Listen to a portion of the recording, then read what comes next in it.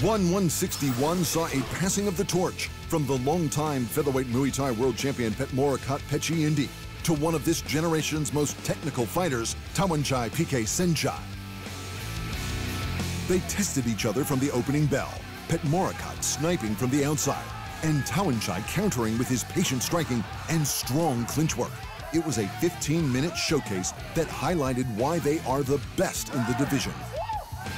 By the 5th round, Petchmorakot started to press forward as if he knew he was behind on the scorecards, and for a moment, Tawanchai seemed to shell up.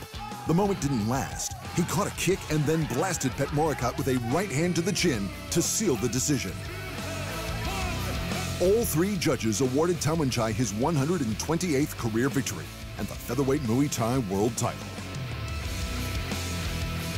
In the co-main, the light heavyweight kickboxing champion Roman Kryklia blasted his way into the heavyweight GP final.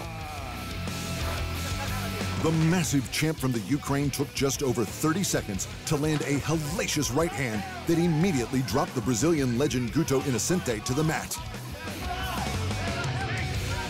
He was lucky to beat the 10 count, but his legs were clearly unsteady. Kryklia's killer instinct kicked in, and he led with a head kick that convinced the referee that the fight was over. While Inocente disagreed and he didn't go down, the naked kick landed clean, and he wouldn't have survived much more of that. Meeting Kryklia in the finale will be Iraj Azizpour.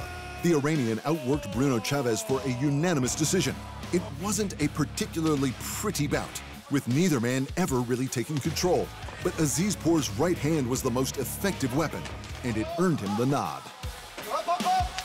Also on the card, Tiffany Teo impressed her hometown crowd in her atomweight debut. The Singaporean striker mixed it up and tapped out the Indian wrestler Ritu Phogat with just seconds remaining in the 1st round. Umar Khan made his highly anticipated return to the cage with a 2nd round stoppage of Batrez Gazayev. The massive Senegalese heavyweight got top mount and used the promotional newcomer as his own personal drum kit for the win. The former bantamweight kickboxing champ Alaverdi Ramazanov got revenge against Kapitan Petchmorakot, but in a Muay Thai fight, it was a slugfest that Kapitan refused to back down from. But the babyface killer seemed intent on stopping his arch nemesis, and he took the split decision. And Rodrigo Morello wasted no time in his promotional debut, scoring a 1-submission grappling record 15-second victory over Ruslan Bagdasaryan. The Brazilian went hard at the Achilles of the Russian and secured an ankle lock that left no room for escape and forced the hurried and painful tap.